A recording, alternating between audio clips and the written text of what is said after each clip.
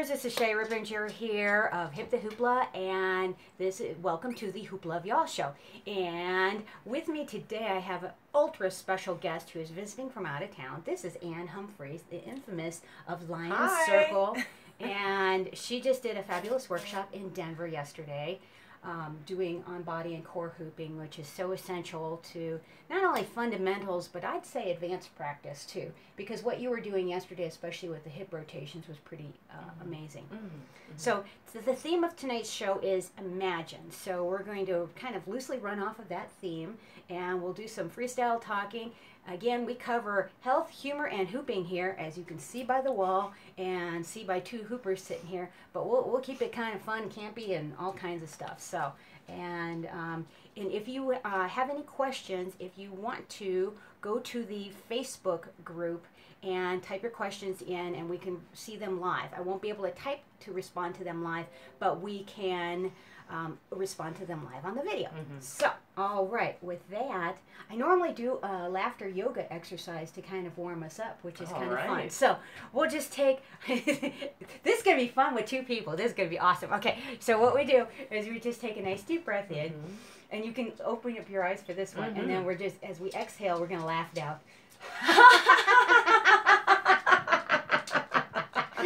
Callie Puppy is already amused. Inhale it in. Can you see this is catchy? One more time, inhale it in.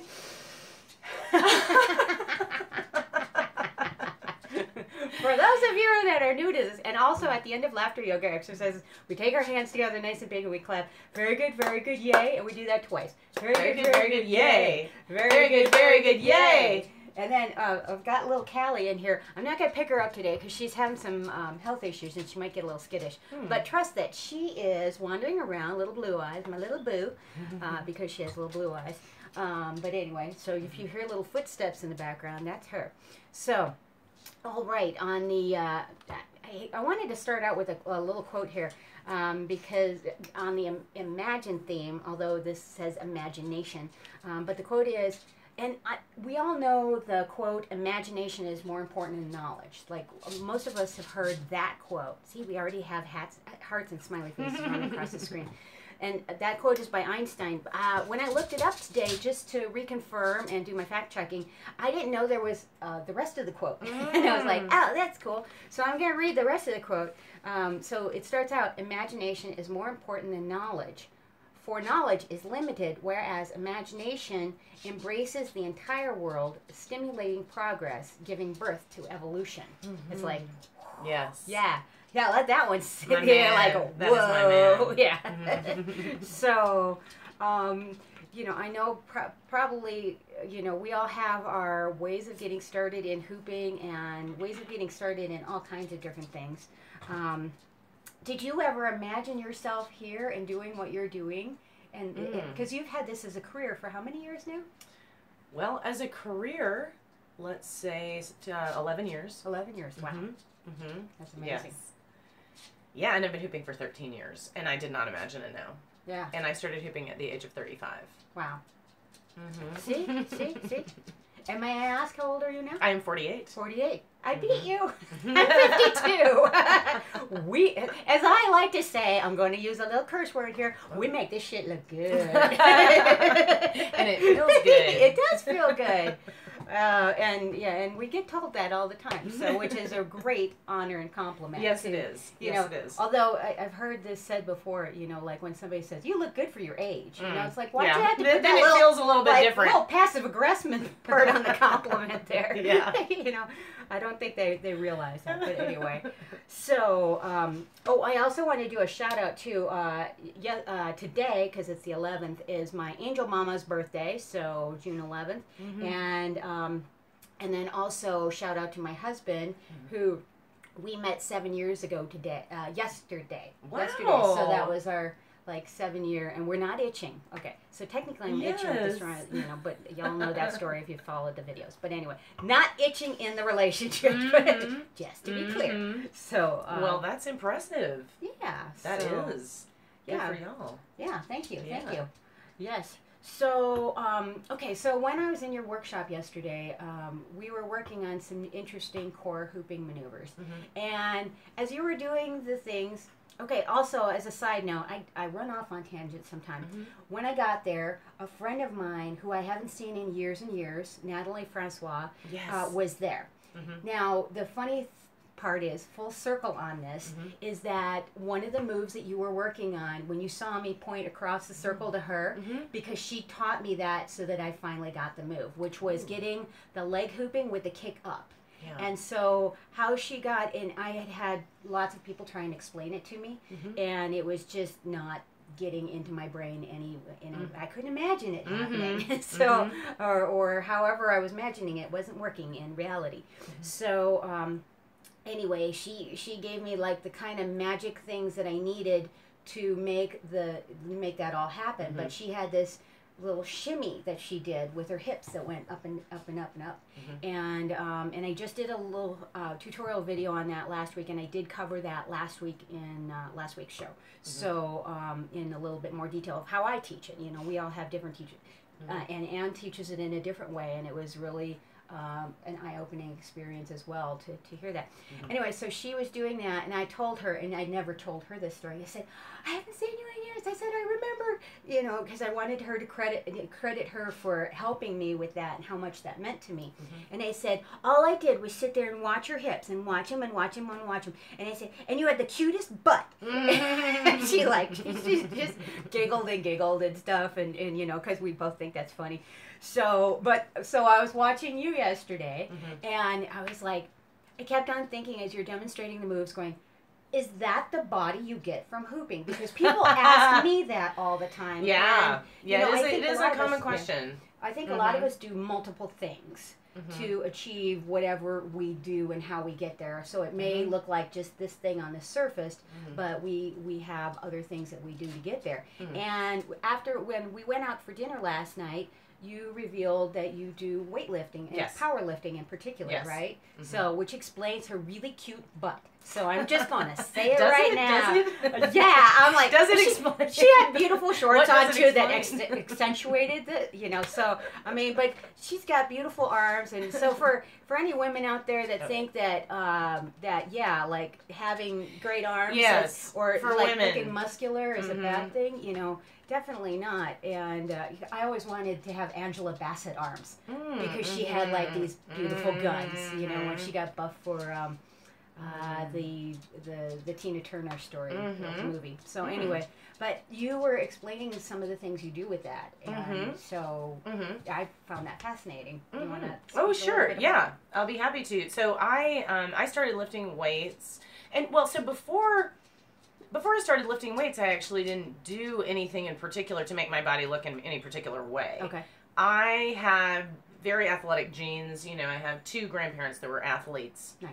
And what kind of sports or athletics? I have one grandfather who he excelled in sprinting as a young man, and then my grandmother, my mother's mother, she was very she did tennis, golf, swimming, basketball. She was just really excelled in everything. I mean, basically, of course, like Superwoman, you know. She just really, I mean, she just Superwoman was very, just she was very family. strong. You know, she was always, but she was also very slight. You know, she was very wiry. Okay. And so anyway, that being said, so for a long time I was just hooping and sort of, you know, dancing and doing my usual thing. But then I had a period of time where, okay, so I'll confess that I was smoking cigarettes for, you know, stress smoking for a period of months, which, and it might have been several months. But what happened was my appetite just disappeared. And that was really awful. And then when I stopped smoking, so I stopped smoking 2 years ago, forever, never again. Hashtag never again. Yeah, seriously. I mean, really, that is deadly. It is deadly. So you heard it here. I have a friend I keep trying to convince her. Yes, allow yourself to be convinced. So then my appetite, and then after I stopped, it did not come back. And so I was kind of stuck at this. I was, you know, close to 10 pounds less than I am now. And so it was not looking good. And like my you know, my bones Like were just sunken, jutting out. My bones, you know, and my elbow really looked like a sheet of paper, like the edge of a sheet of paper. Yeah, it was bad.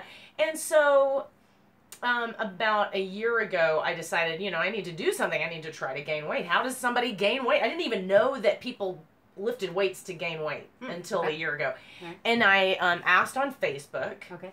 And then several people chimed in, but then I had a good friend in town who told me about powerlifting, took me to the gym and showed me some of it. This is like the powerlifting prep.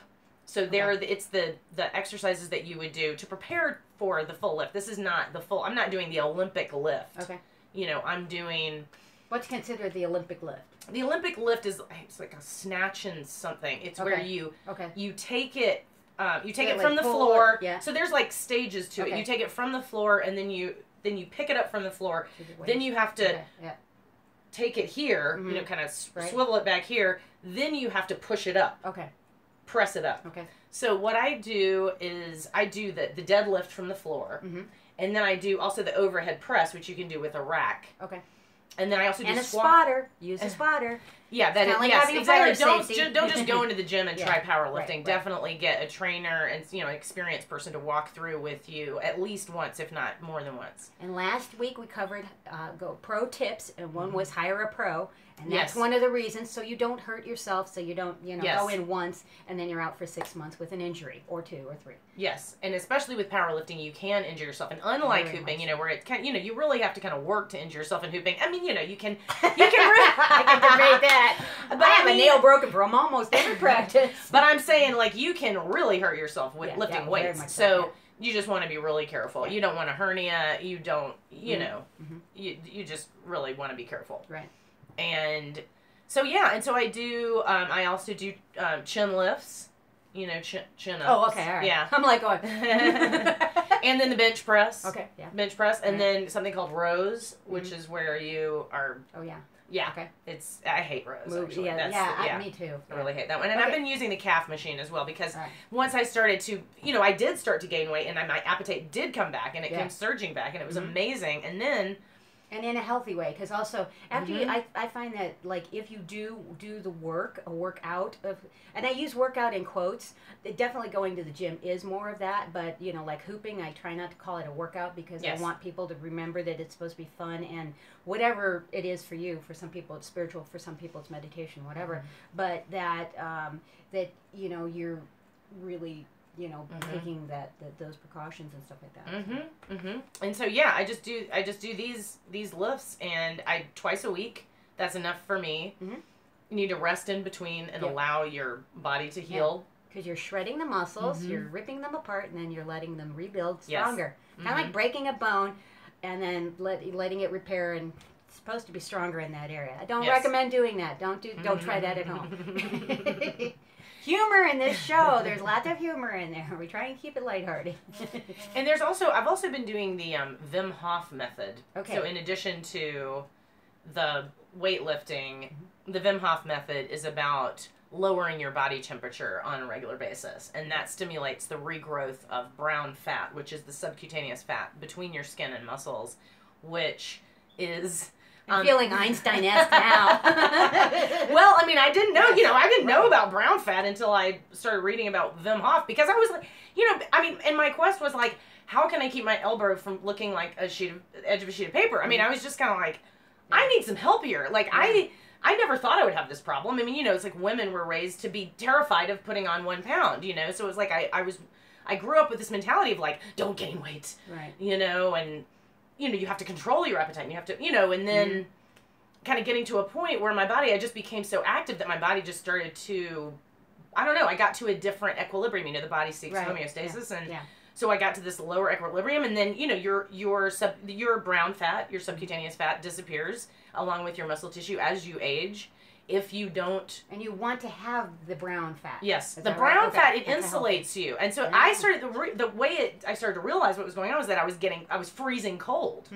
Even after I started to put muscle back on, I would still get these chills, and it was like, why am I getting more chilled? I didn't used to get this chilled. And then I learned that this fat, you know, your body consumes it. Okay. As life goes on. And so it's like, at this point, I just didn't have very much left. So you have to re-stimulate your body into growing it. Okay. Yeah, So you're supposed to grow fat. Okay? Yeah, exactly. I know it's like counterintuitive, right? Yeah. But yeah, that's been... It's not like cellulite. We don't have to grow cellulite. Yeah, I mean, this fat, I mean, I could just tell the difference. I just had never been that thin before, but I could really tell, like, oh, my bones, like, the edges of my bones really are, you know, our bones are, like, cushioned. I mean, that fat is there for a reason. It's brown fat because it has mitochondria and organelles and, you know, capillaries and, you know, it's an organism. It's, like, it's actually... has the relationship to the connective tissue. Okay. Yeah, which we all know is very important, the fascia. Okay. Yes. Okay. Cool. Yeah. That's fascinating. So, and another thing that most people do know this, but like when you start lifting weights, you might gain weight. Yes. But that's okay, because I think a lot of times that might happen, and you know, a lot of times we're obsessed to look at a number on a scale, but we should look at how we feel. Or notice how we feel. Like, do you feel better? Do you have more energy in the morning? Can you breathe better? Can you do things for a longer period of time? How's your endurance? And how, you know, also, I base it on happiness levels, too. Yes, very important. Most important thing. Because, how you feel. Yeah, I think with hooping, you were mentioning with the weightlifting, the endorphin rush from adding weight. Yes. When, you know, you accomplish these milestones. Yes. And much like getting a new hoop move, or, you know, whatever your goal may be in life, it could be hooping, it could be weightlifting, it could be, you know, something at your job or whatever, but whatever those, it doesn't even have to be a huge goal, but, you know, just something that is like a new personal best. I almost bested myself on my hoop making record the other day, and I was like, I didn't quite make it, but I'm like, okay, my record is still pretty darn good, you know, for what I think. Still pat yourself on the back. You know, try not to break that, you know, doing that. And another thing to think about as far as weightlifting and weight gain is that, you know, all you have to do is just Google an image of scale, you know, a pound of fat versus a pound of muscle tissue, and you'll see that, you know, it takes a lot more fat to make a pound of fat than it does muscle tissue to make a pound of muscle tissue. So as you put on muscle tissue, your body's, it's not like, it's you like know, a compression rather than an expansion. Like fat just expands out. It's fluffy. Yeah. Yes, exactly. I mean, and, you know, and it might, you know, be in places you don't want it, but when you're building muscles, it tends to be in places where you might want some definition. So yeah, again, like weight gain is not the scale of the ultimate scale of how healthy or well you are. Yeah. And of course, you know, also when you're building more muscle, then your body is in a much better metabolism, burning your calories. So like, for instance, if you work out and then eat, I think that's how it goes, then your calories go, you know, they're just metabolized way better, more efficiently. So, and your energy goes further.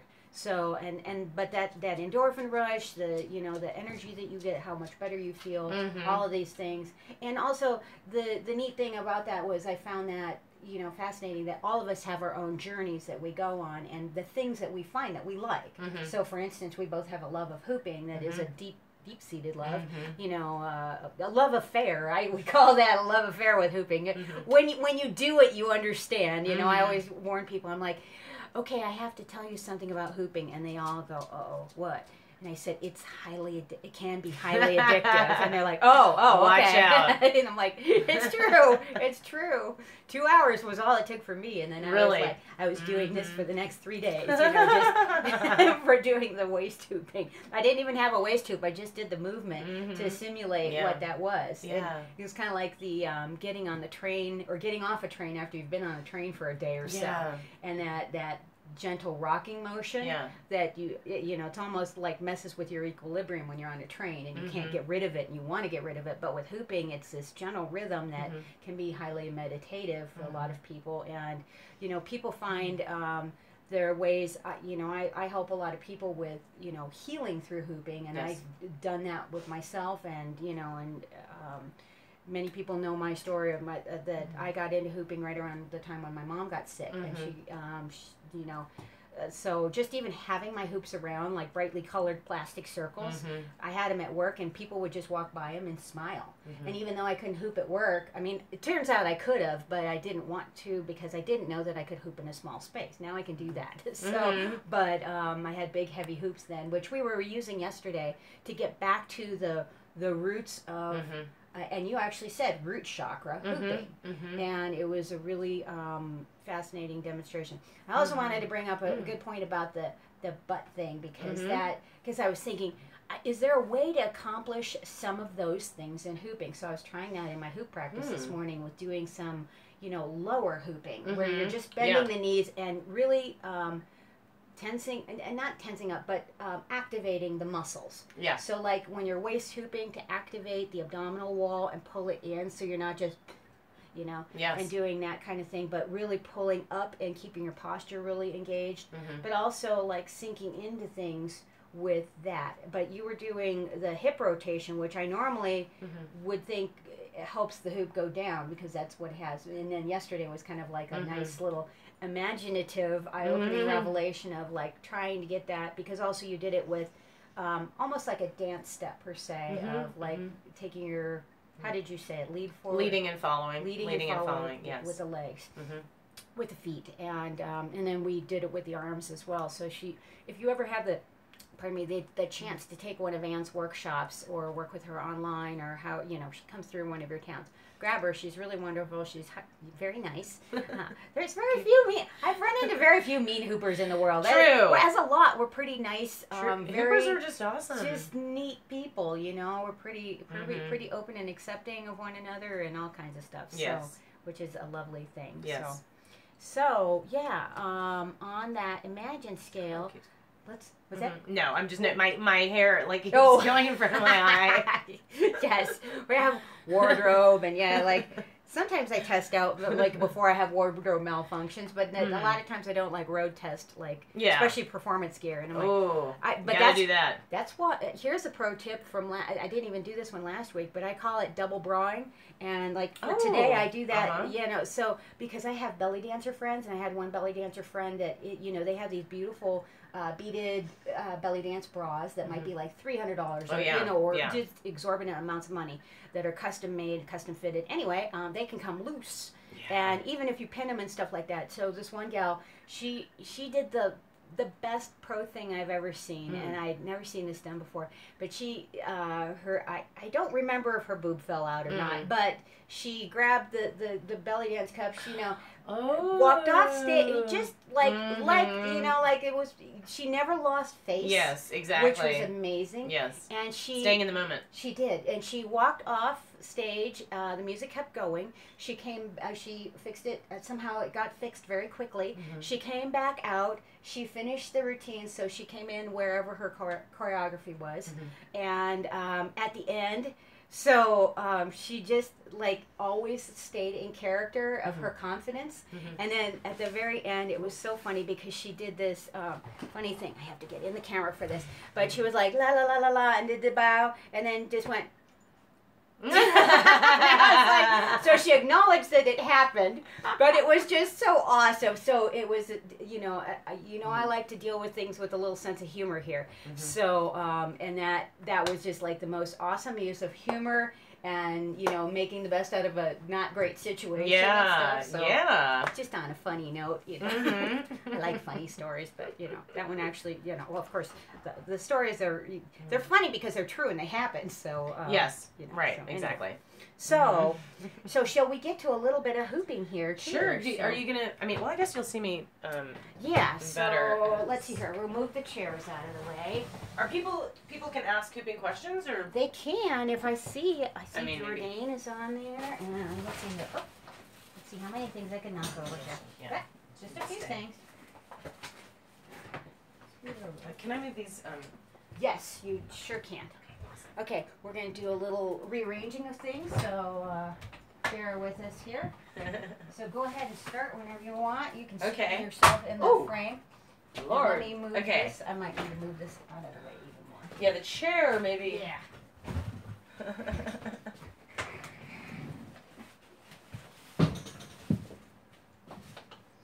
So even though I've done lots of interviews in my media career, it's one of my careers from my past life. Okay.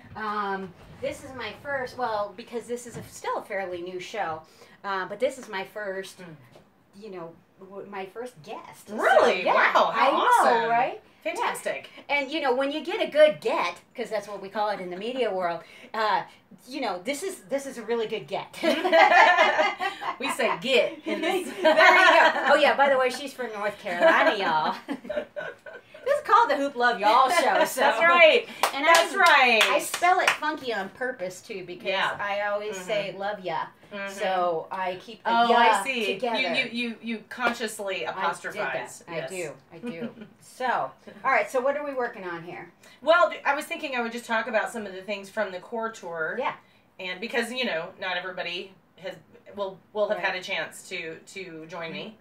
So the things that I have talked about the most in all of my workshops, really, it all has to do with it. Well, when it comes to core hooping, so I'm really just talking about core hooping now. Okay. Although the feet, of course, have a relationship to off body hooping as well.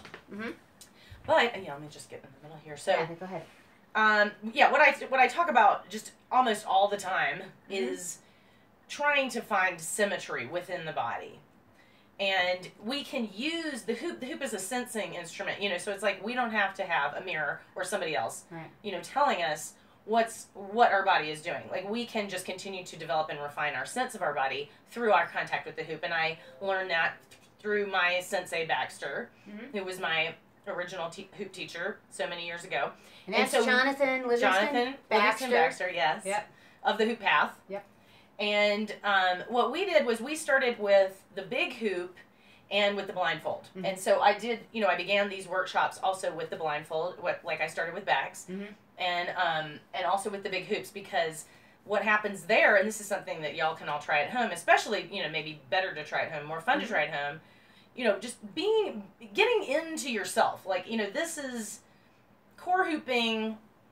It's kind of like with off-body hooping, you can tend to be more focused outside yourself, especially if you're trying for a certain kind of physical symmetry, you know, in a camera's eye symmetry. But when we're core hooping, we really, you know, You're in touch with the hoop. We need to dive in, and we need to start sensing what's going on, especially if we really want to start to expand our technique. So the turning with the hoop is what expands time and space all around the hoop at all times. So we're trying to learn how to turn with the hoop in a way that preserves symmetry and becomes easy and becomes like a second sense, you know, or a sixth sense, you know, just a muscle memory that when we're in the center of the hoop, we can think about, so from the waist down to the ankles, so all core hooping from here down, we can think about organizing our steps in a circle. So stepping in, you know, I don't have the big hoop. Like, normally I would be demonstrating this with a big hoop, like really slow, how as the big hoop goes around, I can turn around in a circle with my hoop. I'm turning with the current of my hoop. And just to let you guys know, this is a small space here, so she's using a very small hoop. About a 31 inch polypro, which is a smaller, lighter hoop, which we've covered before. And I have videos that explain some of that, of why you use a bigger hoop. But bigger and heavier, it is a slower rotation, so you have more time to get the move. Yes, to understand what's going on, to feel into what's going on. Really feel it. Yes. So I'm turning with the hoop, and what I want to do is think about always moving 1 foot back and 1 foot forward. And so for me, the simplest way to think about it is, you know, my hoop is going, whatever direction my hoop is going, I'm stepping that foot back. Okay, so if my hoop is going to the left, I'm going to be stepping my left foot back and my right foot forward. And I'm just going to continue to do that. Left foot back, right foot forward. Then when I switch currents, I flip that. Now I'm in right current, my right foot steps back, left foot steps forward. So what this does is creates a strategy wherein I'm always adding and subtracting the same amount of space to this system. You know, we want to create a system to keep the hoop aloft, wherein the hoop thinks that, you know, this is just this kind of endless spooling spiral line. You know, the hoop just keeps following the line, and the more circular we make the line, the hoop will just continue on. The hoop will be happy as long as we are shifting our weight fully from side to side, stepping 1 foot back, 1 foot forward, staying in the middle of the hoop. This is also another thing I talked about a whole lot in the workshops, is because we're using both feet, we're trying to use both sides of the body, and I often invoke the yin-yang symbol as a way of really emphasizing that backward step, which is always the one that's going to feel less certain, is just as important as the forward step. We tend to start to just step forward in the hoop. Or, you know, we want to walk around with both feet going forward. Right. Or we want to plant, you guys can't necessarily see this, but hopefully you can infer, you know, you plant one foot in the middle and then turn around it. And these work. Like a paddle turn. Yeah, these are just, you know, you've got like one foot, one leg is always rooted. And so that leaves you like less space all the way around. So, I'm advocating moving both feet so that you're always in the center of this rotation. And I mean, I'll talk about the hips in a moment. Okay. But just with the feet, you've always got them going at this, you know, it's kind of like an engine. You can think about it, you know, as an engine. 1 foot back, 1 foot forward. Then when we think about the movement up here, we can continue to round and round that root chakra. So the root chakra, the lowest, you know, the crown chakra, root chakra circles around the center point, which is the center both of my rotation and of the hoops rotation. So I'm keeping myself in the center of the hoops rotation by using both sides of my body equally, stepping equally onto both feet. And I can feel that in the soles of my feet. So also to practice this, you know, maybe barefooted on a wood floor, or just, you know, anywhere where you can really feel the contact of the soles of the feet. And this is also like a super simple technique that you can practice, you know, for hours, for years. I mean, I turn, you know, without just to feel into what's happening. And, you know, 999 times out of 1,000, what's happening is I'm not stepping backward because there's a fear response in the body when we step backward, you know, and that's something that we encounter. What we encounter when we hoop is that, you know, we encounter these kinds of instinctive reactions in the body. Yeah, resistance, if you will. Yeah, you know, just fear. I mean, it's like we have built-in, you know, fear protects us from danger, and so when, you know, an object is whirring, like, you know, flying close to the face, you know, we the body simply reacts. What? Wedgies. Yeah, exactly. Wedgies, you know, and escalators. Yes, and that's a whole different thing. Yeah, getting used to the hoop moving differently. It's like maybe we've gotten used to, you know, the hoop being around the shoulders, but an escalator feels like, ah! Yeah. You know, but really we're always, you know, we can always sort of open to, we're always trying to open to the hoop more, listen to the hoop. Yeah. And this is all based on, you know, for me, like, you know, just listening to the hoop, trying to hear, like, oh, what's, you know, how can I sustain this perfect symmetry? And really trying to create a circle with my body as best I can. And that's going to take two halves. You know, no circle, that's, you know, we're not talking about an oval or an egg shape. We're talking about a circle. Right. You know, like an oval or an egg shape will get the hoop around, and you can do things with it. Yeah. But you're not going to have the maximum amount of space and opportunity. And your time is going to be slightly off, which will throw off the hoop. It'll go down faster if your timing isn't rhythmic and consistent. Exactly, because time, that's what's lost. You know, with symmetry, when symmetry goes, that's what is lost. Yeah. I have a funny thing to say about with the experience of doing the barefoot stuff. So I did that this morning out on the concrete, and that was much better here. Because also I know what's out on our concrete here, but we were hooping out at Cheeseman Park yesterday, and I took off my shoes, and I normally don't do that because I'm one of those people that I'm the only geek that leaves their shoes and socks on, or I'll be hooping in boots. And there's a reason for it, because I've danced behind belly dancers before who have lost glass beads off of their costumes. Oh. And so you're dancing barefoot on that, it's not a good idea. Or on wood floors that are shredded where you don't think that they're shredded. But yesterday I was like, oh, this is great. And then I stepped on somebody's used Band-Aid, and I was like, ew! And I went and put my shoes and socks back on because it was a public park. But it was just really funny. I'm like, and that's why I'm like, as weird as I am doing my thing. But at home, definitely try the barefoot thing, because it really does ground you. My husband and I have been researching this out lately about how, like, a lot of times when we're wearing shoes, we have rubber between our feet and the ground, so we're really not being in contact with the earth. Yes. So they sell like grounding mats and different things that. Or you could just go and take your shoes off and run through the grass. Yeah, right. You don't have to buy a $3,000 and you don't have to use grounding the mat. internet. So. You can just go outside. Right. Go play outside like your mom told you. No playing ball in the house. You can hoop in the house. So you were doing some of that. Well, I can talk about shoulder hooping as well. Sure. So, and this is an old school Baxter method as well for getting up to shoulders from the waist. And one of the things that I've concentrated on a lot is expanding the step. So you can't see, but now my feet are shoulder distance, and so yeah, so you might not be able to see the full effect. Even just a little past shoulder distance.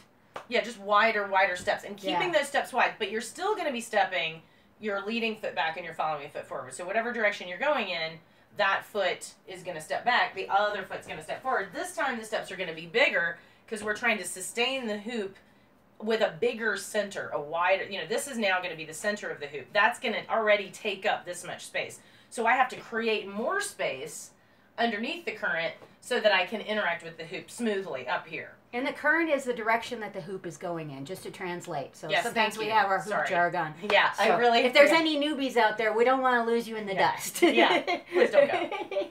So what I recommend, and this is also for people who are trying to get into second current newly, let's say you feel comfortable, and maybe you should move as because watch out and like shove that chair back or something. Do this, I'm gonna and then we can because I think So I'm starting now this bigger step, this wider step, and to come up to the shoulders, I'm going to use my leading arm. So I'm turning to the right, therefore I'm going to use my right arm, and I'm going to paddle. You guys hopefully know what a paddle is. I'm going to reach across my body and use a huge paddle to lift the hoop up, like so.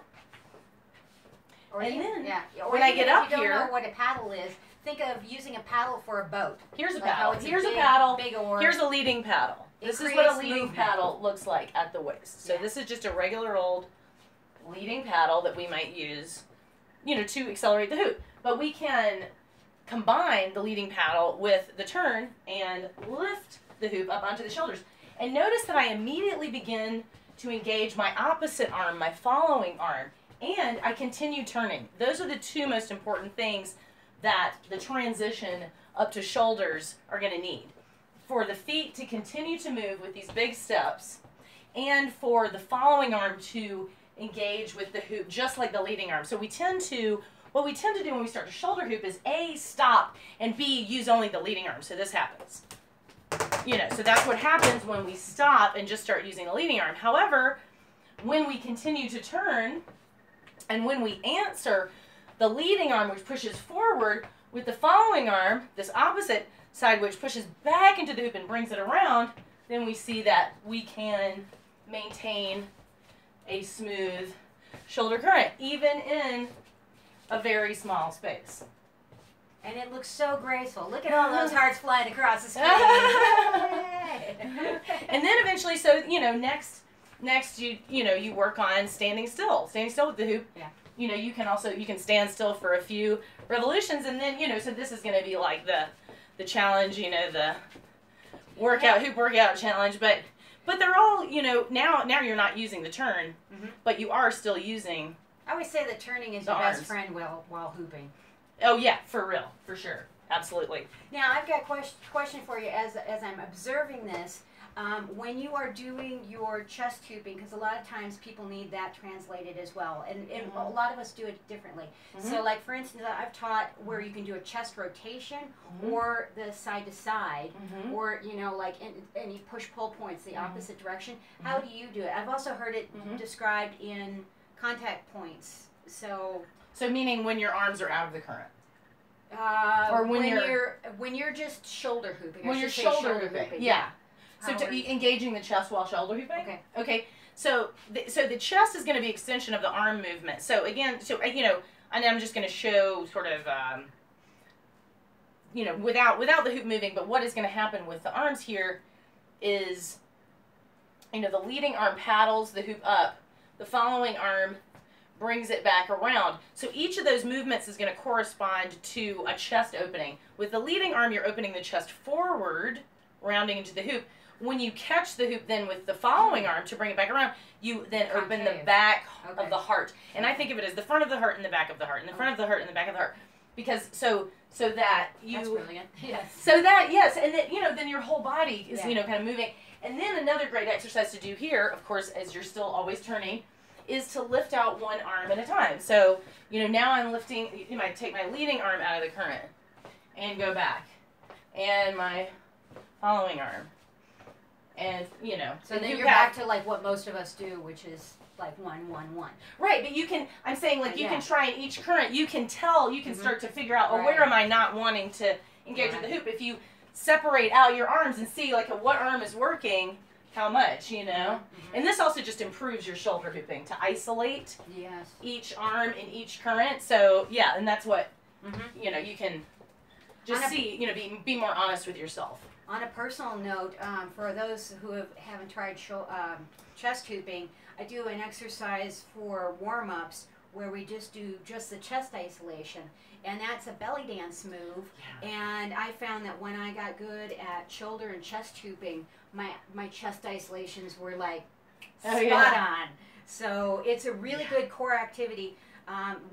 You know, especially when you're, you know, pulling everything in. I don't say suck everything in, because it's not about like wherever you're, you know, where your belly's hanging out or whatever. It's not about that. It's about pulling all and engaging and activating the muscle. So pulling everything into the core. But I really loved your heart analogy too, because I use a lot of like visual analogies so that people remember them and see them and take them in and put them in part of their toolbox. So they access it and practice this right away so that you can get some of these maneuvers.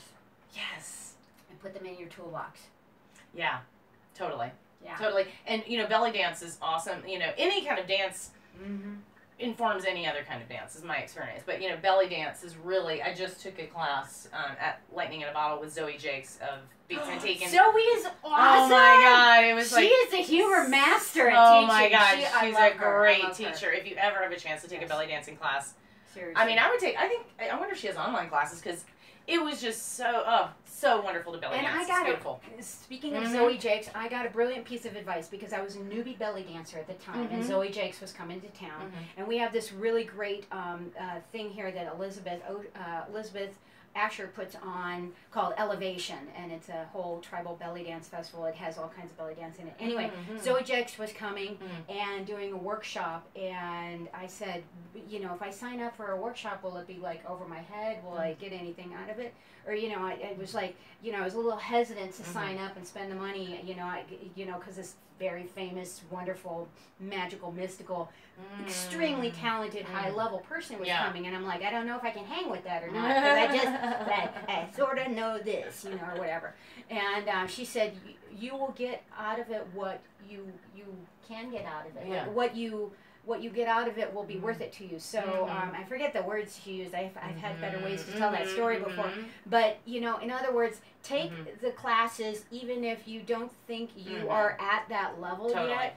Because also one of the things that I learned from her class was she was a brilliant teacher. And I love that she taught with humor. She didn't make anybody feel bad. Everybody felt welcome. And, you know, it's very important. And there's a lot of high level, like, people that I can't do what they do, and, you know, they've been studying for like 30 years of doing these moves.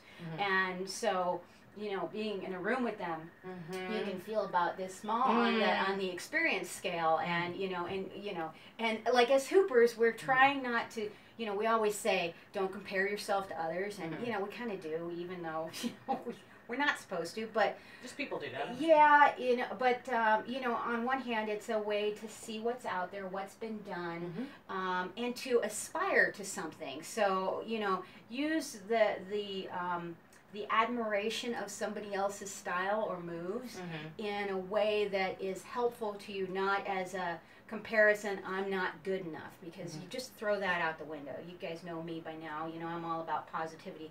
You know, as much as you can, try and get that in there. But, you know, do what you can when you can. You know, there's days where, like, different things may be in, you know, I liken it to yoga, and they call it yoga practice, not yoga perfection. There's days where you'll get balance moves or flexibility things one day, and then the next day not so much. Same thing with hooping. There are days where I can do sustained spinning, and there are days where my head just goes not happening. So I work on something else, or I adapt it in such a way that works for me.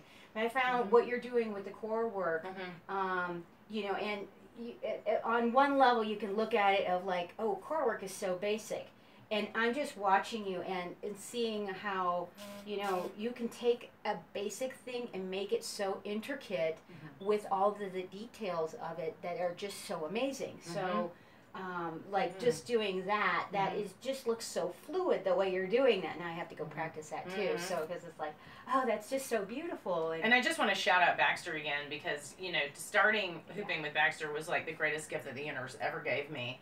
And, you know, because he always, you know, I would always notice, because I used to take class with him like 5 times a week, because because we were a couple, and so I was going to like all 3 of his weekly classes, and I would go to the workshops on the weekend. And he would go. And they lived in the same place too, so.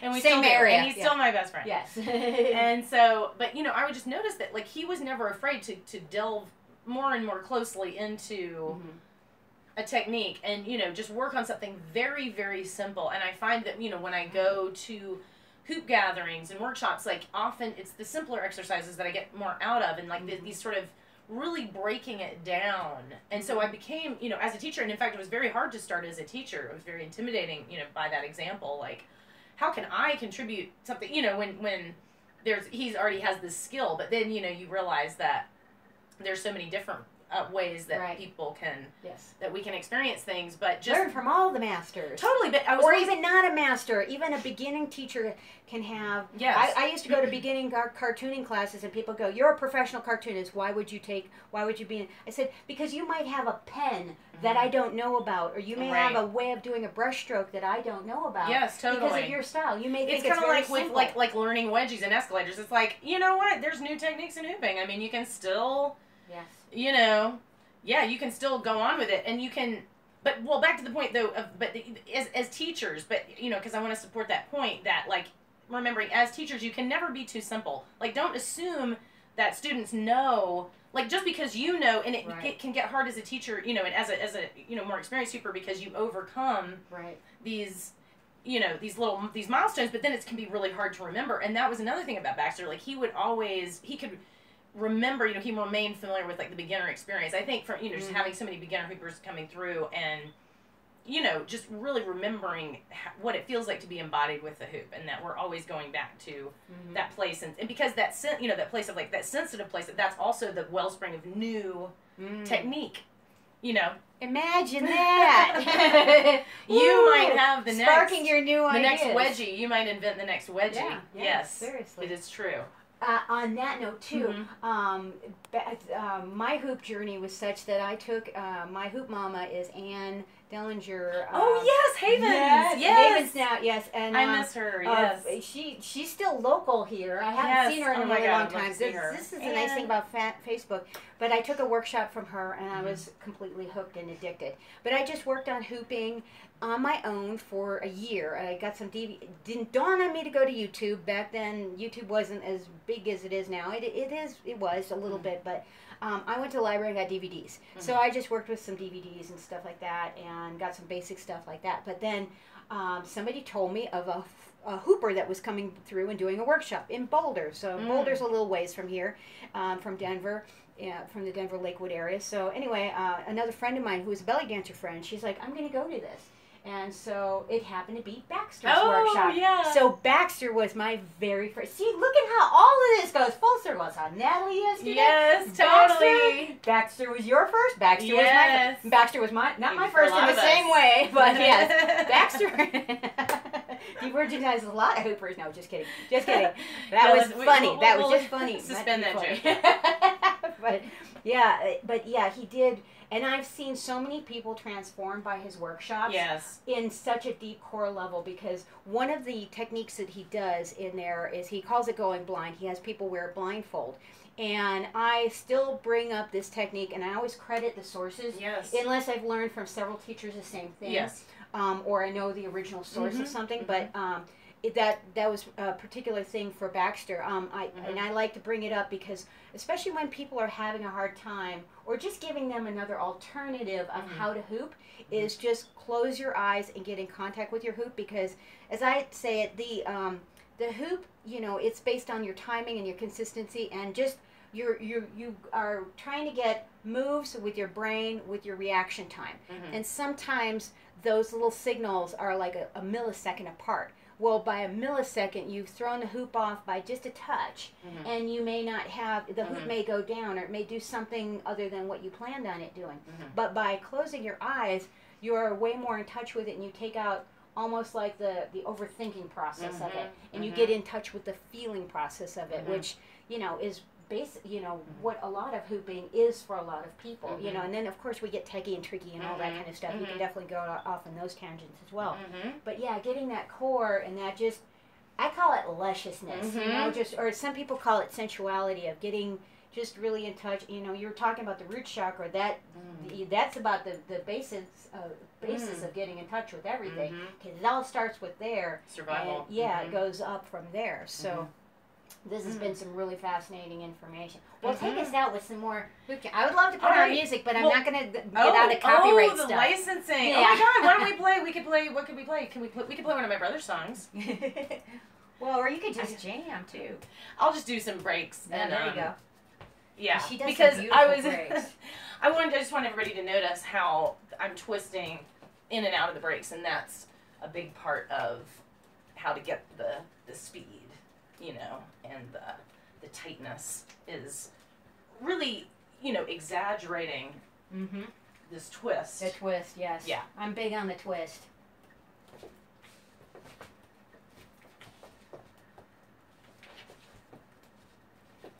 Yeah, I like this little space. This I is know, a great it'd be little fun. I just hooping space. redid my office. Actually, I redid it twice last year, but it got gutted out last year the second time. So new flooring, the old carpeting went, the paint got redone, and it's all pretty in here.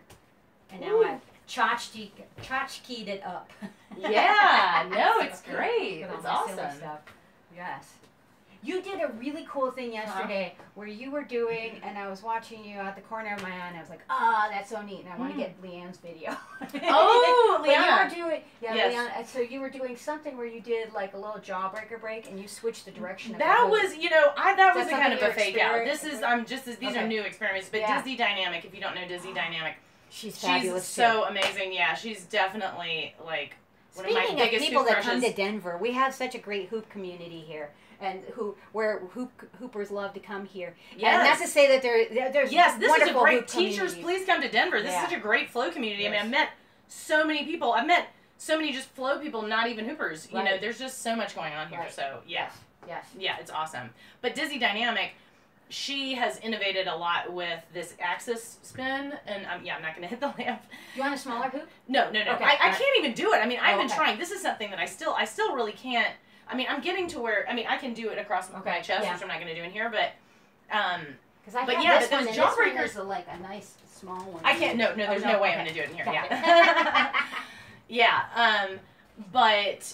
But she has been doing the, you know, jawbreakers, like, you know, changing, and then, and some rolls. I mean, I still haven't, you know, I'm like I said, I'm still working on it, but I have been doing these, you know, like tossing it with, to you know, with the chin, and I do some, like, you know, I've done on my neck, like, you know, chin breaks. And, you know, things that are kind of related, but not, you know, not these axis spins. They're just very tight and clean on the vertical axis. Along, like, the neck, and then, you know, some Kids, meridians. do this with a smaller, lighter hoop.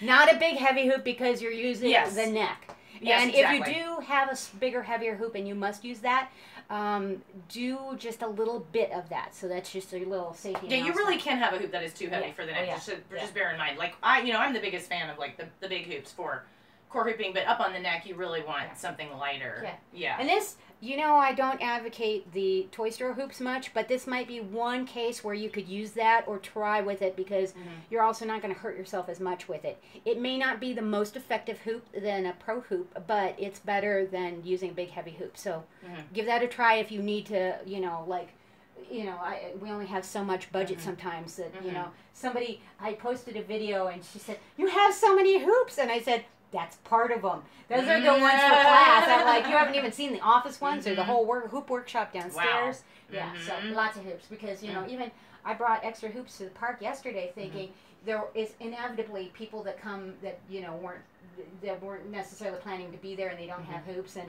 you know, we always need some extra hoops, and so, and I ended up using my bigger, heavier hoops that I normally give to other people to use, and they still were smaller than yours. Oh, okay, By like a lot. Wow, interesting. So, wow. Yeah, because I had like a I want to say like a 40-inch, half-inch. Okay, yeah. That was nice because it was big. Mm-hmm. So I had a lot of time, but you know, and then I had to pull out my like regular Polypro like this because it's just like one that I go to. It's like my, you know, we all have our like go-to hoops that you know, it's just your favorite. You know, it's kind of like an old pair of jeans for some people. I don't wear jeans anymore, but you know, like, I know. apparently they're comfortable. Now nothing but yoga pants. I'm into leggings. I'm obsessed with leggings these days. I have it's taken over one drawer, but it's going into another drawer. I have leggings and bikini tops for me. Yeah. So amen. And cutie booty shorts over here. So harmonic threads. Oh, nice. These are harmonic threads. Yes. Well, you can't. Well, so if you could, yeah, harmonic threads. My dear friend Olive Marie's company, and they're on Etsy. Harmonic and threads. she's a lovely hooper as well. She's a beautiful hooper, and she makes clothing for hoopers, and they're cotton and hemp.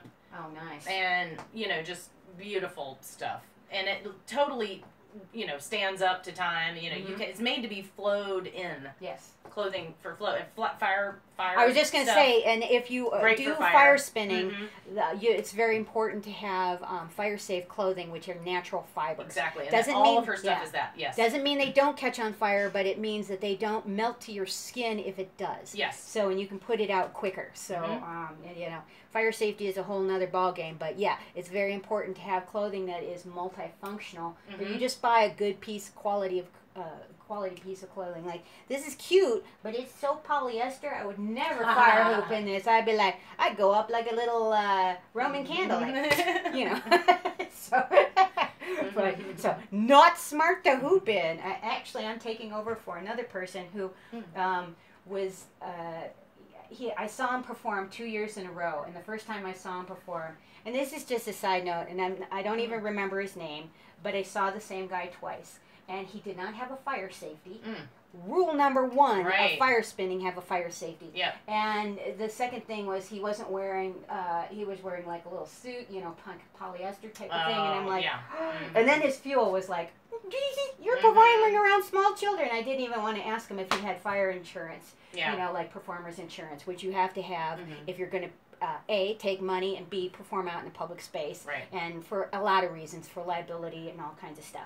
It's just a good professional practice to have. But yeah, he didn't have these things. I tried to get him hooked up with, I'm like, here's some people that you need to talk to about this stuff.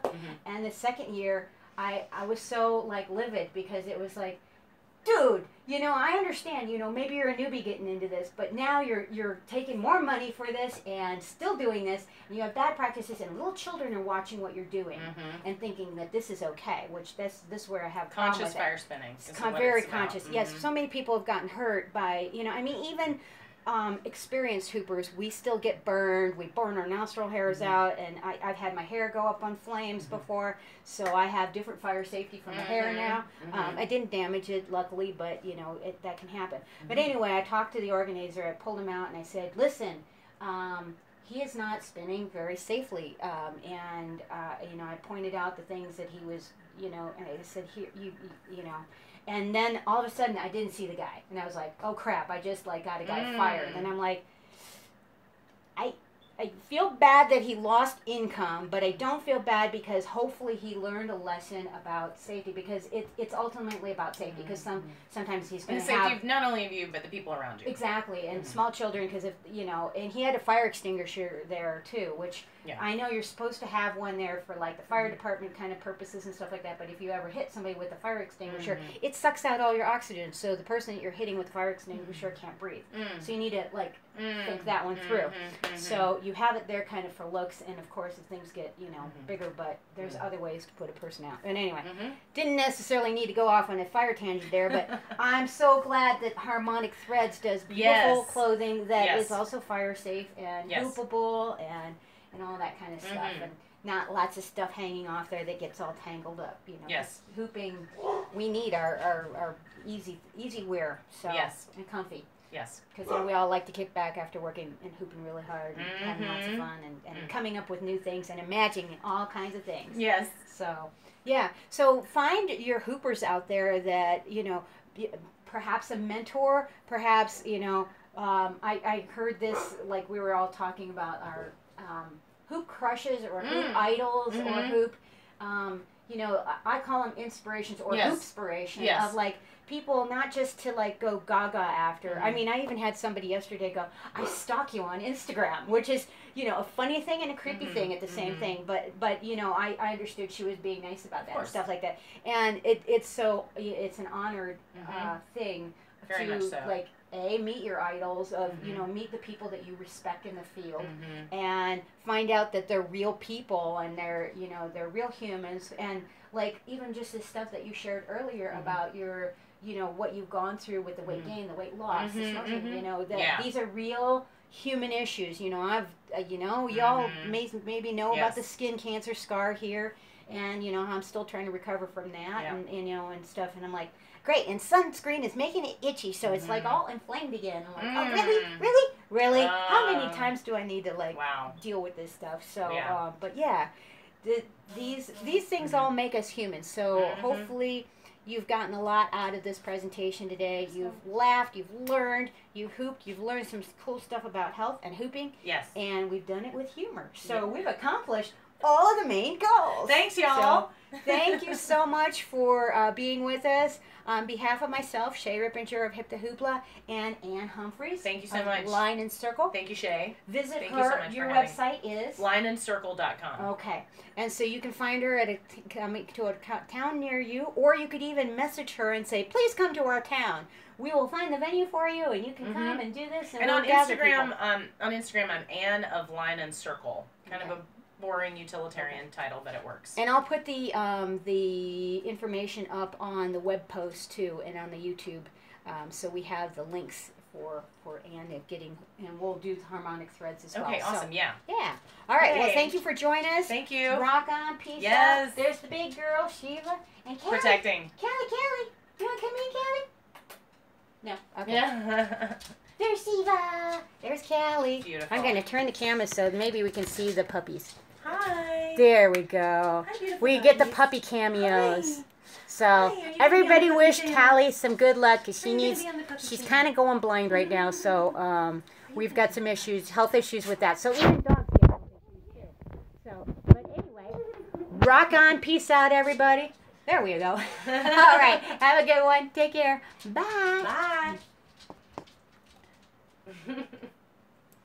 Awesome. So she's having some trouble.